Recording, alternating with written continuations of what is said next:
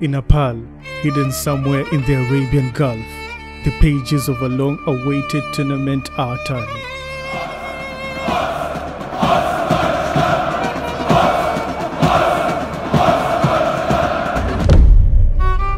They have been chosen, and the weight of 8 billion expectations rests on the shoulders of these athletes. The Arab world has it this time. World class they have promised, and world class they have served.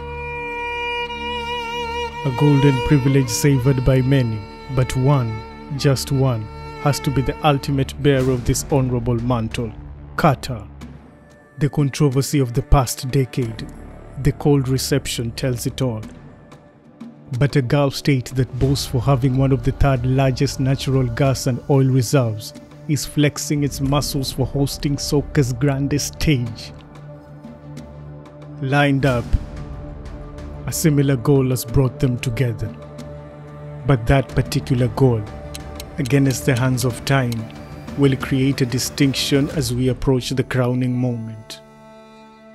It could go well, or it could not. It could be record-breaking, or earth-shattering. It could be the moment we'd all wish to get locked up in forever, it's cozy right in there. Or it could turn out to be our worst nightmare.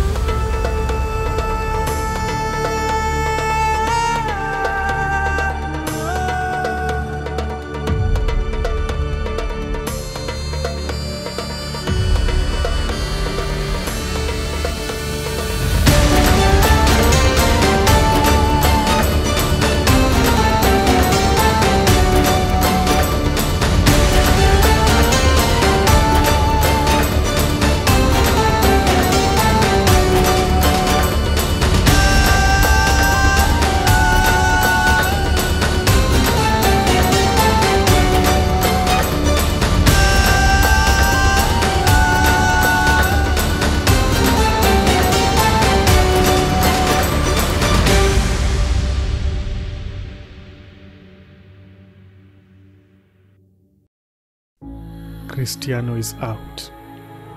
One GOAT still stands. He has one last shot at this.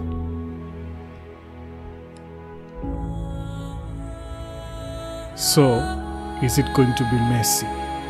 Or are we going to witness the birth of a new star.